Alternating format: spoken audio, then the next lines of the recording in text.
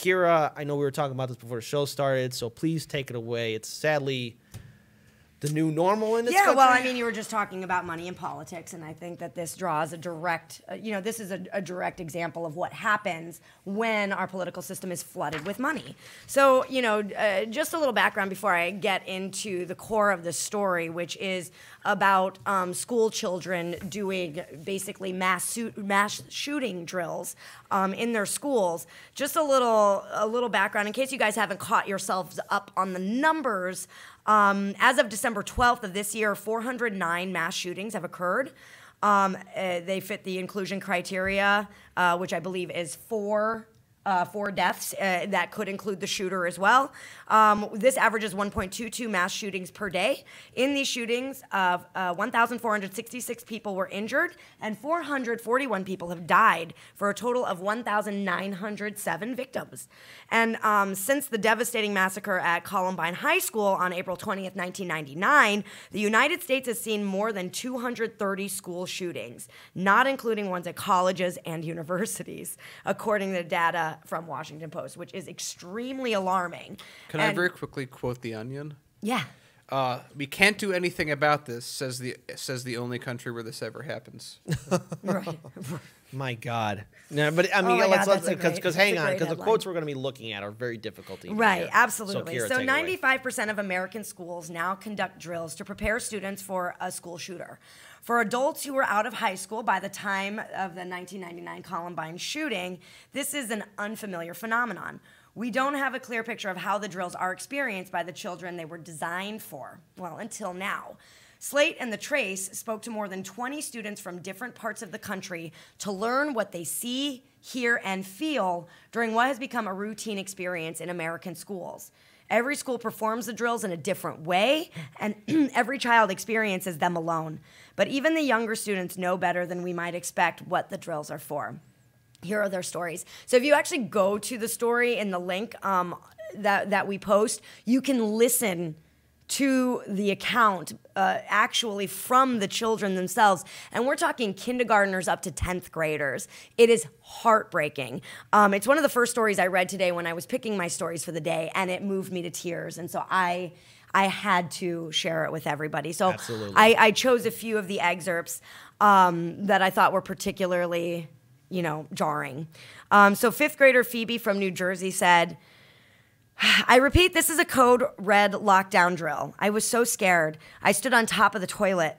But then I remembered my teacher told me this year to sit on the toilet and put my feet up. And then last year, my teacher told me to stand on the toilet. So I was like, wait, what do I do? I was panicking. Then I heard footsteps outside. I was like, oh my gosh, is someone coming? I tried to stay as quiet as I could be. I just hear footsteps, click, clack, click, clack. And then I heard the shifting of the doorknob, and I was like, oh my gosh, what's going to happen? I was just hoping that it was not that it was the principal coming, not anybody who was going to kill me. 6th grader Colin from Los Angeles said, if an active shooter went on, you're supposed to grab kind of a blunt object to protect yourself with. If someone were to come at you, you either throw it at them to slow them down, or if you're close to them, you just whack them in the head with it, or if you were to grab a pencil, it's pretty self-explanatory, you just stab. I was just thinking, well, who's gonna win? Someone with a rifle or someone with a textbook? 5th grader Kennedy from Baltimore said, we were all sitting under the sink and under the shelves, so it was kind of uncomfortable because everyone in class was there. Everyone was kind of fidgety, and our teacher told us not to move. One kid, he was kind of worried and thought it was real, so he had a panic attack. He started breathing heavily and crying, and everyone was really worried about him. So then we had waited for a few minutes, and then everyone started to calm him down, it's okay, it's just fake, we're just practicing. One kid, he's really funny, he said, it's okay, man, it's okay, cool your beans. Everyone started laughing.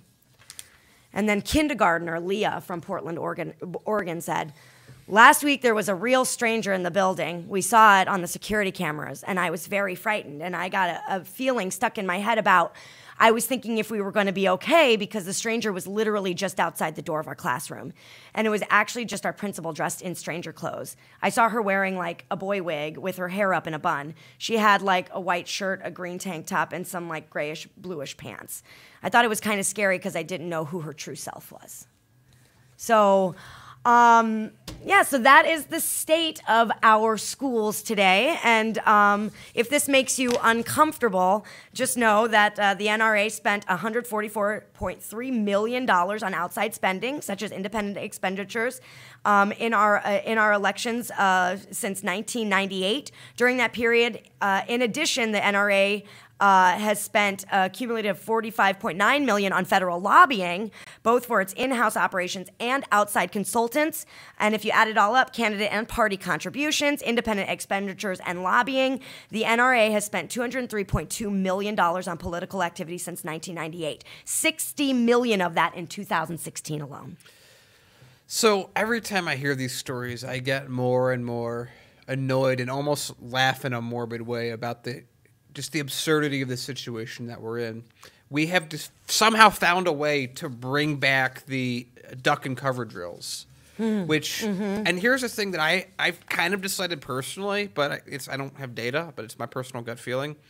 These drills are actually hurting kids more than the shootings. Giving them probably PTSD. It's giving kids PTSD. Sure. It's teaching kids to be terrified. It's increasing their amygdalas, which is going to increase the amount of, on average, conservative mindsets, Ideologies, yeah. Yeah, and it's just like, okay, here, you know what you could do? You could really do that would save money and save more kids and have kids have a better outcome. Stop these goddamn drills. They're not helping anyone. And I want to remind everyone that if you're the shooter in this situation, you're probably also a kid at that school, which means you know how these drills work, which means the training, you already understand it and therefore can get around it. Smart. Second, here's what you could do that would be more helpful. Get police out of schools. Police have never stopped a school shooting. In fact, when a school shootings happen, for the most part, they cower outside and don't do a damn thing like Parkland, because they're not at all required to protect and serve you in any way, shape, or form.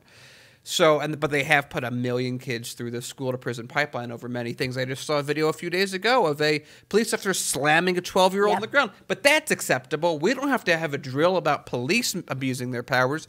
We just have to do a drill that sets up rules and regulations to try and trick the person who's attacking. Like, why the hell is the principal coming in with a wig? It's a student. So weird. It's going to be a student. It's going to be someone you know who knows how these drills work. This is grade A stupid. And the same way that we look back on the duck and cover drills and say, what were they doing? They're putting kids through this when getting under a desk isn't going to do a damn thing about a nuke. We're going to look back and say, look at how cowardly our government was, that it would rather spend the money to teach kids or put kids through these traumatic experiences over and over again than just deal with the guns. Yeah. Yeah. All right. So I don't know what I could really add into this conversation except get money out of politics. All right, the NRA is a large organization, and they're able to buy our politicians, Democrat and Republican, in the United States Senate, in the United States House, at the state level, at the county level, at the city level. We got to get money out of politics because nothing's going to be done so long as the NRA and its lobby groups can basically continue to, excuse me, buy our politicians. Absolutely. This is how corrupt our system is. I only can imagine really the long-term damage. I don't even know. Perhaps I don't know if people are doing research on this or not, but the long-term damage that's going to happen to these students is that they're going to have this mentality. They're going to be emotionally scarred by this. They're going to be suffering PTSD for a very, very long time in regards to these drills and these shootings. And you know, you only just captured an excerpt of just a few people that were interviewed. They did 20 interviews. 20 interviews. They are think about who else is startling. out there. I mean, think about how many others have stories to tell and just how kids crazy are some of these drills are. Really smart. Yeah. I mean, you know, you listen to them speak, and they're fully aware of what's going on. Like to your point, Daniel, and then also Daniel, you mentioned the police presence in school. It's really kind of more dangerous. It's like it's kind of like a sort of self-fulfilling like circular like prophecy. It's like, oh well, we need more of a police presence in our schools because of all these mass shootings, and then there's police abuse as well to students, and usually black and brown students. Let's be real honest. Yeah. And I think that all around our schools are becoming these very, very scary and frequently, you know, dangerous spaces, and scary not for any other reason than we're pretending to protect our children. Okay, with so- these drills. And I- So, these, wanna- so and I- these kids should not be yeah. going through this. I mean, this is, you know, why are we doing this? We have the ability to stop this, and we're smarter than this. And by the way, I want to add into all this that this is at a time where schools don't have any money because they're not getting funded. So they're taking their already minimal budgets and they're spending a huge amount of that on police, who, again, put 1 million kids. And I don't think there's any question statistically that police in schools have done more damage to American students than shooters. I don't know if the body count is as high on both.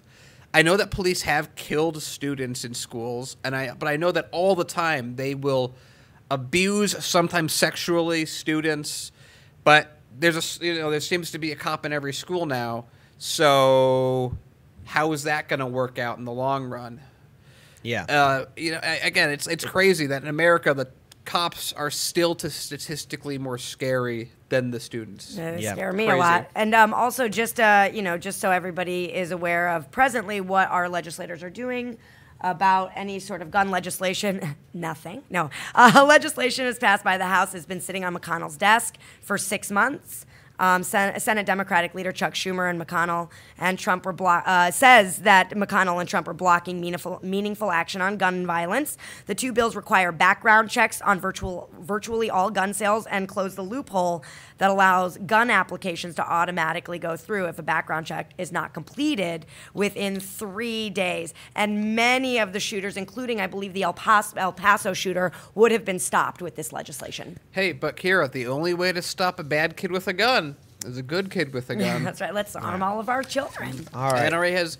Do you remember when what's his name did the guy that did Ali G Borat? What's his name again? Sacha Baron Cohen. yeah. Yes. Did that thing where he was trying to sell that. Yeah, they're already thinking gun that. and a teddy bear? Yes. Yeah. Do we have to do the kindergartens? It makes me think of the South Park episode where everybody has a gun in South Park, Right. And everybody in the football stadium all takes out their guns, and everybody's just pointing it around. And then the episode ends, and nobody gets shot, and we're like, well, shit. What was the what was the message?